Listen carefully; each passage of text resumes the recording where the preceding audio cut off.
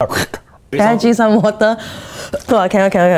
Today we're gonna do the salt threshold challenge. Okay, so what do you usually eat day in, day out? I've been eating a lot of tofu lately. Fast food. I love pizza, pasta, spaghetti. I'm trying to work on my diet. I just don't eat salt. Home cooked food. I like cooking at home. I like to think I'm pretty healthy, you know. My tolerance level for salty food is like very low. Every time people eat my food, they think it's a little bit tasteless, but I think that they don't know the real taste of food because they eat too much salty food. In my food in general, I don't like too much salt. It causes water retention, so who wants that, right? So what outside food do you consider it as salty? Salted popcorn. Salted egg, chicken, and like rice. You know, shaker fries. Woo! Shaker fries is damn salty. Yes, it's super salty, but it's not good. Japanese food very salty. Huh? Katsu curry. Katsu curry is kind of sweet though. Just because the katsu curry is sweet doesn't mean there's no salt in it. In cooking a beef, I will put salt on the grill and then I will roll the beef on the salt.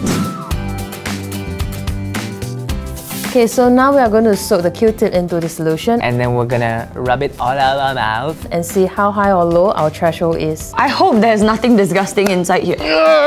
Usually you really put this in your ear, right? Cheers! Cheers! It's water, no salt inside. And nothing eh? Hey, water lah! Some parts of my tongue I taste salt. I don't think there's any salt in there. No salt No found salt. in this solution. This is just water. No, I don't think it's water. It's just... I'm not sure, I'm gonna try again. Why does it taste like a contact lens solution? I taste salt and I've reached my salt threshold. I taste water. Will I die or not?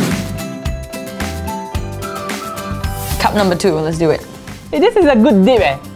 Okay, I can taste the salt in this. The threshold means you can actually taste the salt. I already can taste the salt in this. So do I. yeah. I have reached my salt threshold. That's weak, y'all.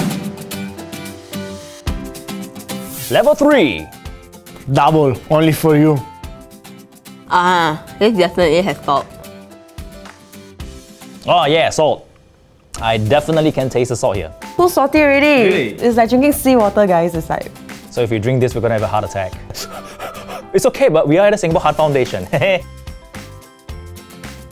No. This one is not salty at all. It's salty, you weirdo. Apparently my salt threshold is low. Yours is... Really high. We are at the medium level threshold. His is through the roof! So if you cut back your salt intake, you will lower your risk of hypertension. You tension, but you very hyper. So if you go higher, we're at risk. Hypertension is basically like high blood pressure, which can lead to heart diseases. Actually, I'm very disappointed.